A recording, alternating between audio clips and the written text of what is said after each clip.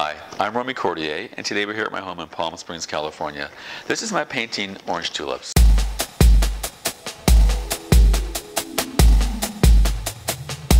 Orange Tulips is actually based off of a series of photographs that I took a couple years ago. I had this really gorgeous big round vase, and I filled it with tulips, and as they kind of wilted, they became this really great lush shape.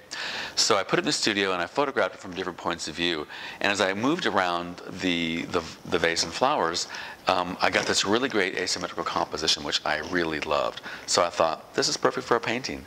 So I've been working with a new medium called gouache on paper, and this is part of my series in my new book, Works on Paper. And what makes it so fun is it's very visceral. The paint is very saturated. It's very different in how it works compared to oil paint. And it allows me to complete the painting in a very short period of time, and I can really see what I've created right away. Sometimes when I work with oil paints, it takes weeks, months, and sometimes even years for the finished product. However, this, it dries, it's done, it's there, and I can go back and I can tweak it.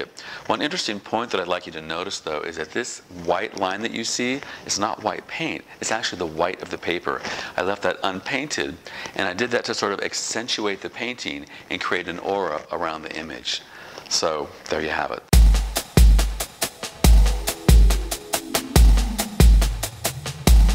I'm Romi Cortier, fine artist, interior designer, and salon owner. And you can check out my book, The Art of Romi Cortier, now available on Amazon.